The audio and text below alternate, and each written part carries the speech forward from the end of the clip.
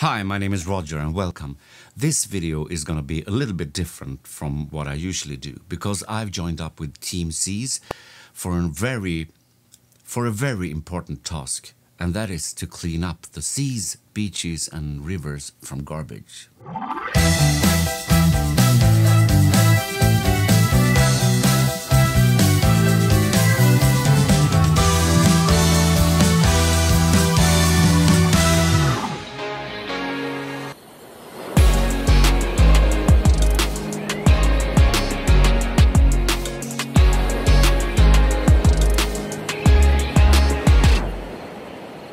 This is where I live. This is Östersund in the middle of Sweden.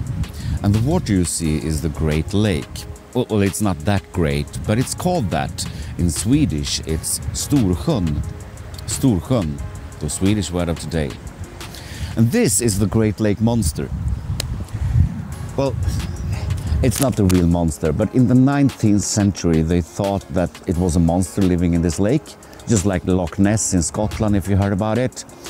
And like 40 years ago, an artist made this cute symbol for our city.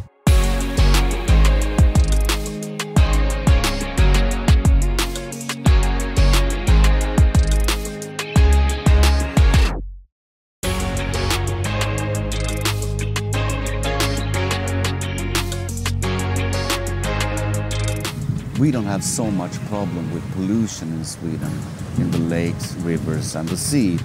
People are rather good at taking care of their own trash. Not all, but most people do. So our rivers and lakes are rather clean. In other parts of the world, it's worse. It could look like this. Or this. And that is scary. The lake in my city, the Great Lake, isn't that great. It's the 5th biggest lake in Sweden. But Sweden have approximately 100,000 lakes, so 5th place isn't that bad. As you know, if you have followed this channel for a while, my work is about music. I'm a musician, entertainer, I conduct choirs and orchestras, I compose and arrange, and I have my studio where I record and mixing. But I also have some hobbies. One hobby is cooking. I like to learn and experiment with cooking, and that's sort of a creative hobby. The same with photography. Some recreational hobbies. One is that I like to read and learn about history, and one is scuba diving. Every year, if I can afford it and have the time, I try to go somewhere to scuba dive. I don't do it here in my area because I'm a cocktail diver and they tease me about it. I don't like that dry suit and a lot of weights. I like to have it comfortable. So I go to places like Thailand, Malaysia, Egypt to scuba dive. And I also combine it with photography.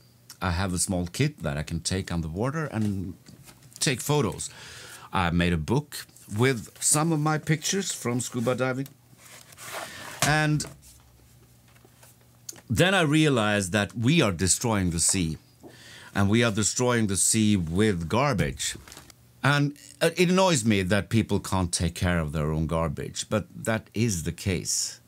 So Team Seas have joined with Ocean Conservancy and Ocean Cleanup. Both Ocean Conservancy and Ocean Cleanup are non-profit organizations that helps to take care of garbage from the sea and the beaches, and especially the rivers. Because rivers are important. 80% of the garbage that ends up in the sea comes from the rivers. And they do it with advanced technology, like this solar panel-driven boat that takes garbage from the rivers up in containers of the boat.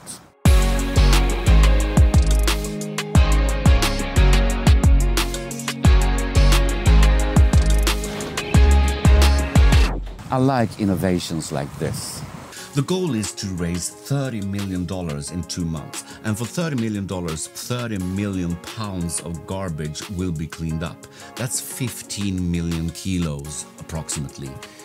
And that's a lot. It's not enough. It's not enough at all, but it's a good start.